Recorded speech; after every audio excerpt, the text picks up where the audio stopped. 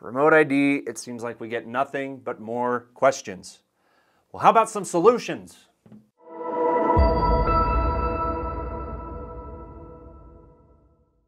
We know most of you have heard a lot about remote ID as it relates to drone operations.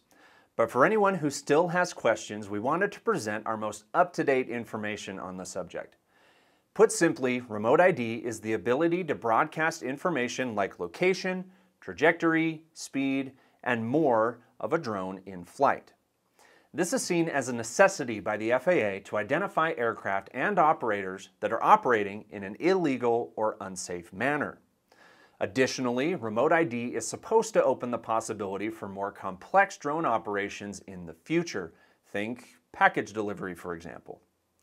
As of late 2022, manufacturers are required to build remote ID hardware into their aircraft to comply with remote ID. This is known as standard remote ID. But what do you do if you have an aircraft that was manufactured before this new regulation? To be compliant, you'll need to attach a remote ID broadcast module like this one I have here, made by Dronetag.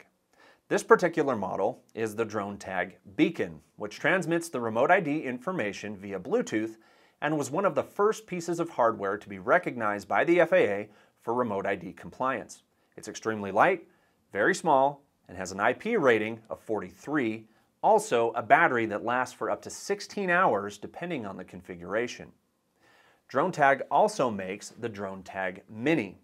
It has a little bit larger footprint than the beacon, but it's still minimal. The primary difference between these two models is that the beacon is integrated with a SIM card, which allows for broadcasting remote ID over wireless networks. While not required, this should open the door to advanced operations like beyond line of sight operations, among others. After obtaining one of these modules, attach it in an area that doesn't obstruct any sensors or attachments to the aircraft. Also, make sure that you register the broadcast module at the FAA's Drone Zone website along with your aircraft. When you're ready to fly, turn on the module, and after selecting some basic settings in the free Dronetag application, you're ready to get in the air. And that's pretty much it. During flight, the module will broadcast all the required information to be compliant with remote ID. Now, we all know remote ID has been a long time coming, and now the rubber is starting to meet the road.